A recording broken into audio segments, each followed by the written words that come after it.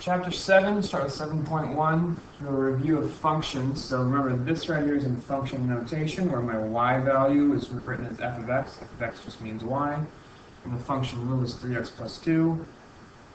We could do what's called a mapping, which is these ovals, where I can plug things in for x, like -2, -1, 0, 1, or 5.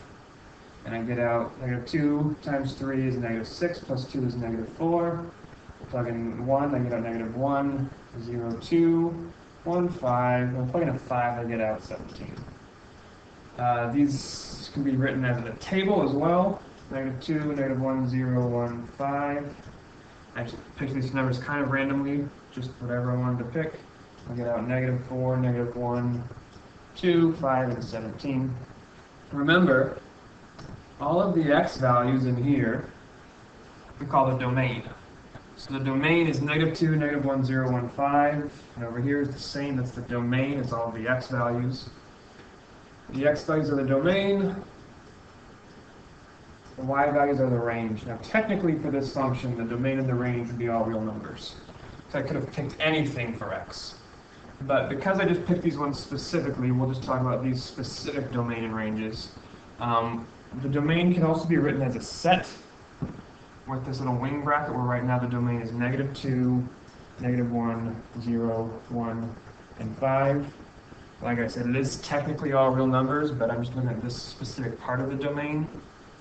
And the range is the y values, so -4, -1, 2, 5, 17. And the whole function itself has ordered pairs. The whole f of x function has an ordered pair that has a domain and a range, -2, -4. That's one of my ordered pairs. -1, -1. 0, 2. 1, 5. And 5, 17.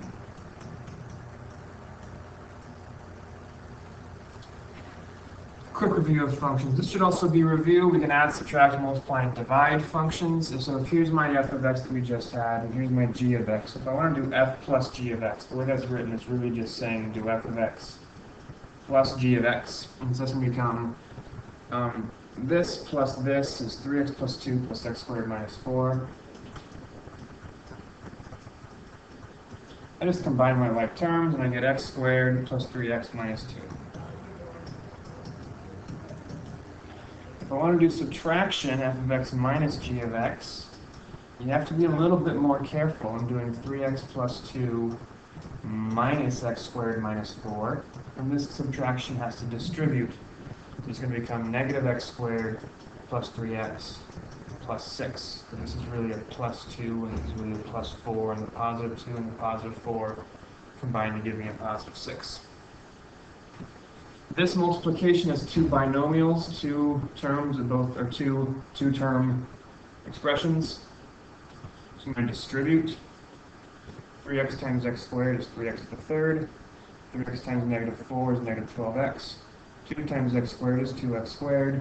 2 times -4 is -8. And I'll put that in standard form where the powers are decreasing.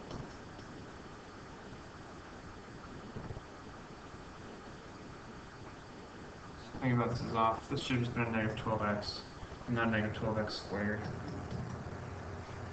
And then division, now we've technically learned how to do long division, but if I'm doing f of x divided by g of x, for now, all I want to talk about with division is what x can't be. That would set up like this. We have 3x plus 2 over x squared plus 4, or sorry, x squared minus 4. Now you have to remember with division, we're not allowed to divide by 0. So x squared minus 4 cannot be 0, which means that x squared cannot be 4 if I add a 4 to both sides, which means that x cannot be plus or minus 2 if I square root both sides. So the only new thing for division we're going to talk about is when you set this up, you have to talk about what x can't be. X cannot be positive or -2, because if x is positive or -2, the bottom becomes 0, and we can't divide by 0. We are allowed to have 0 on top. Having 0 on top isn't a problem, but x can't be that plus or minus 2, so really this, for now, is how we're going to set up that division. something like that. Composition is what's sort of new, but actually not really. We talked about it way back in chapter 2 a little bit.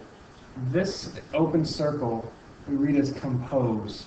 I know right now it looks like fog of x, but we're really saying f composed with g. What that means, I'm going to do f of g of x.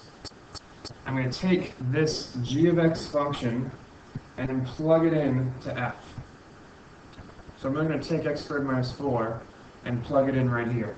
I'm doing f of x squared minus 4, which becomes 3 times x squared minus 4 plus 2, which is 3x squared minus 12 plus 2, which is 3x squared minus 10.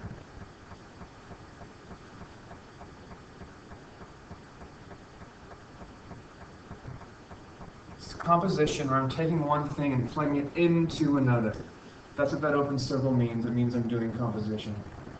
So here in this next one, I'm going to do g of f of x. So that's the same. I just take this open circle and make it a parenthesis. It's g of f of x. I'm always doing the inside plugged into the outside. So I'm going to take f and plug it in to g. The way that looks makes no sense in the end. G of f of x, so I'm really doing g of 3x plus 2, which becomes 3x plus 2 squared minus 4. This 3x plus 2 just got plugged in right here. Now, oh my goodness, you have to understand, 3x plus 2 squared is not 9x squared plus 4. You cannot do that. 3x plus 2 squared is 3x plus 2 FOILed. 3x plus 2 times 3x plus 2 minus 4, which is 9x squared plus 6x plus 6x, so plus 12x, plus 4 minus 4, or 9x squared plus 12x. There's composition. We can practice, I'm going to skip that. Practice some more composition really quick. If you want to fast forward through this, it might be worthwhile if you think you're okay here.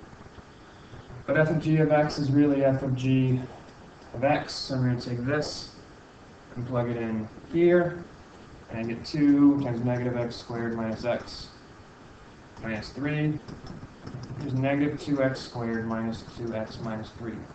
Now, if I want to do f of g of 1, I have a number here instead of having a variable.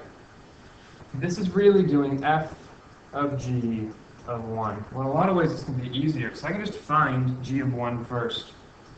G of 1 is negative 1 squared minus 1, which is negative 1 minus 1, which is negative 2.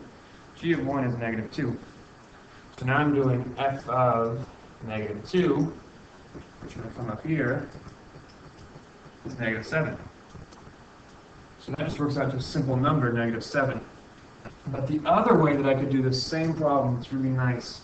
Since I've already worked out f of g of x, doing f of g of 1 means I can just take this 1 and plug it in here. And I get negative 2 times 1 squared minus 2 times 1 minus 3, which is negative 2 minus 2 minus 3, which is negative 7. Because I found the rule for f of g of x, finding f of g of 1 or f of g of 5 or f of g of a trillion would just require plugging those numbers in to this function. Okay, I'll do it the other way around now. G of f of x. Well, I'm going to take the f of x and plug it into g. So I'm going to take 2x minus 3. I'm going to take this and plug it in here and here. So I get negative 2x minus 3, and that's all in parentheses squared, minus 2x minus 3. Well, that becomes negative 2x minus 3 times 2x minus 3 minus 2x minus 3. This boils into negative 4x squared minus 12x plus 9. I distributed this negative to make that a plus sign right there. So I now have negative 4x squared plus 12x minus 9.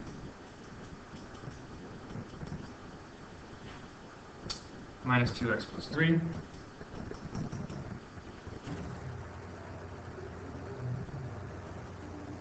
That all combines to get negative 4x squared plus 10x minus 6.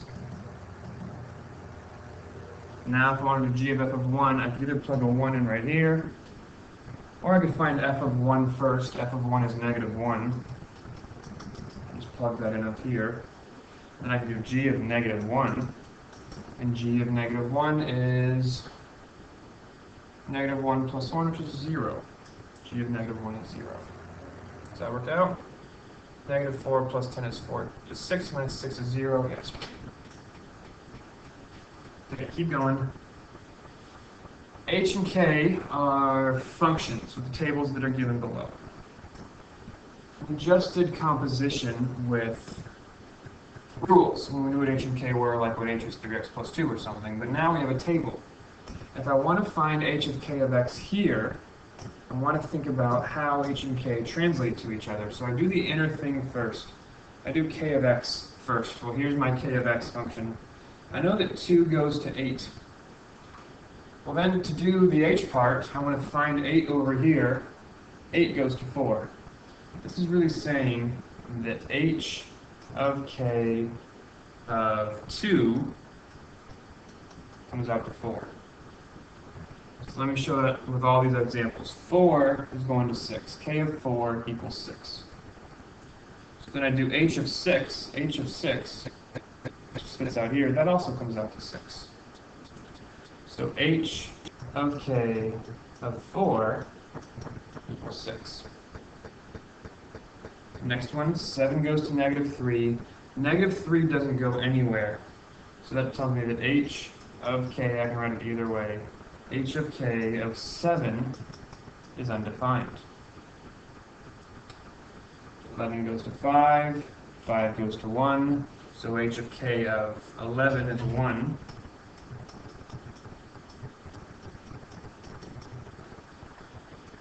And finally, 5 goes to 1, 1 doesn't go anywhere, so H of K of negative 5 is also undefined. The idea here is that the domain of K, and the domain of K was 2, 4, 7, points to the range of K, and the range of K goes to 8, 6, negative 3, 5, 1. There's a domain and range of K. But the range of K, the y values, turn into the x values of our outer function, h. Now since I'm doing h of k of x, which looks like hoc of x, since I'm doing h of k of x, the range of k, the y values of k, become the domain of h.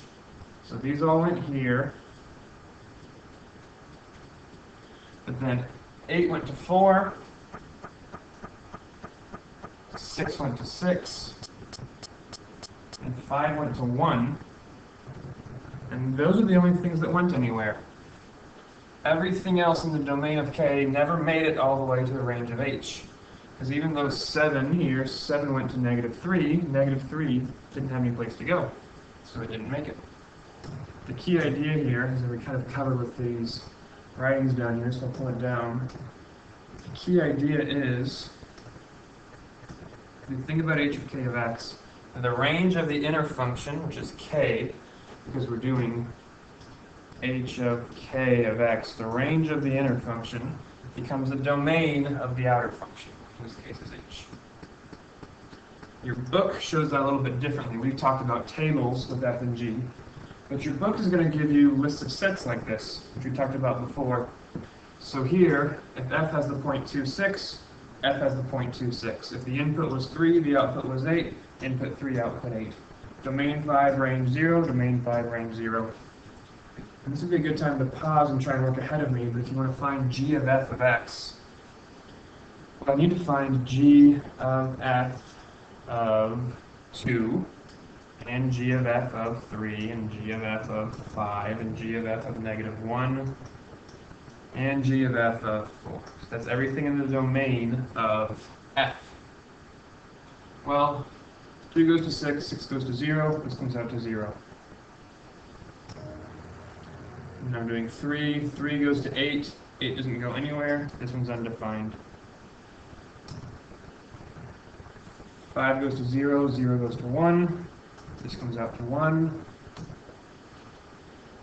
And negative 1 goes to negative 2. Negative 2 doesn't go anywhere, so this one's undefined. And 4. 4 goes to negative 3. Negative 3 goes to 2. This comes out to 2. So this is really saying, like here, we know that g of f of 4 is going to end up being 2. Finally, I'll do fog of x. I'm doing the g's first, because g is my inner function. So f of g of, the g value of x 6, 6, 1, 5, negative 3, 0.